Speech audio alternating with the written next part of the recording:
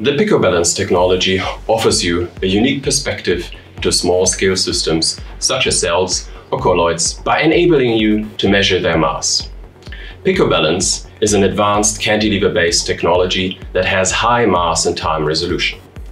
It allows you to research biological systems under physiological conditions and is compatible with light microscopy.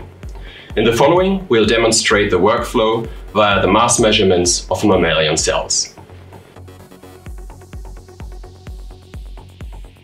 First, transfer a cantilever, the mass sensor, in a glass dish and place it into a UV or plasma cleaner.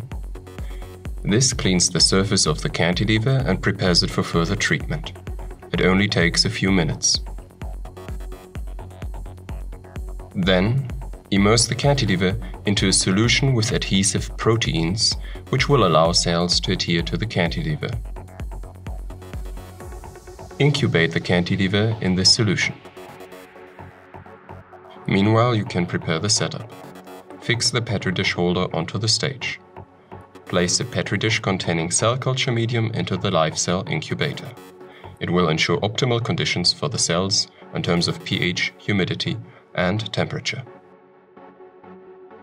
When the cantilever incubation is finished, take out the cantilever, rinse it, and insert it into the cantilever holder, and mount it onto the DriveAFM. Place the DriveAFM head onto the stage such that the cantilever holder seals off the live cell incubator. Now for the cells. We can aspirate the medium, wash the cells, add trypsin, and place the cells into the incubator. After a few minutes, the cells are detached. We can spin them down, remove the trypsin, and add cell culture medium. Open the gas valve to control the pH of the medium. On its way into the live cell incubator, the gas gets humidified.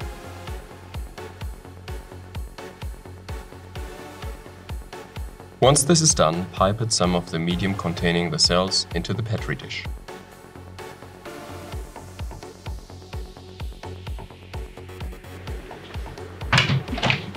Now we're all set up and ready to experiment.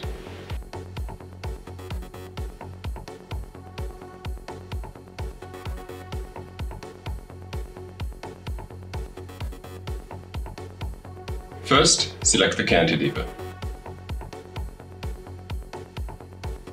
Switch the readout and actuation lasers on and let them self-align onto the cantilever.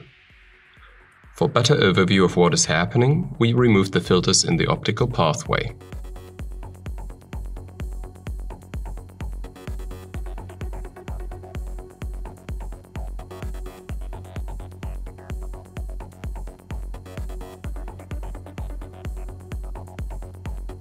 Perform a thermal tune to locate the resonance and find the sensitivity of the cantilever. Then, let the photodiode automatically center.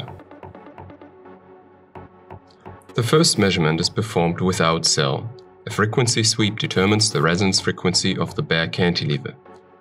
It is used as a reference. Then, using the optical microscopy and stage control, place the cantilever on top of a cell.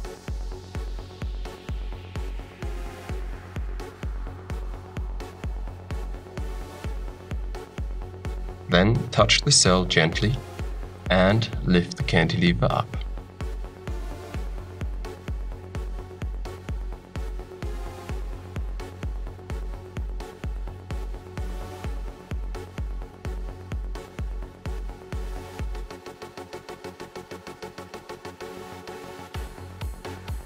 Perform a new frequency sweep.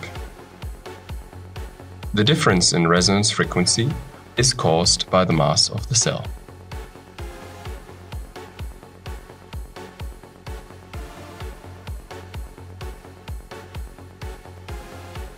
To record the cell mass with high temporal resolution, start tracking the changes of the new cantilever frequency.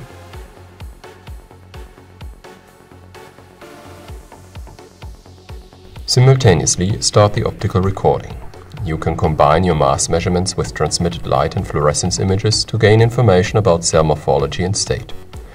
It is also used for the cell position determination, which is needed for the later analysis if standard position-sensitive cantilevers are used and the cell position is not determined otherwise. And here we see the results of our measurements. This particular HeLa cell, an ovarian cancer cell, grew about 1.5 nanograms over a time of 20 hours. We could, for instance, now add drugs to the medium and see how the cell growth is affected.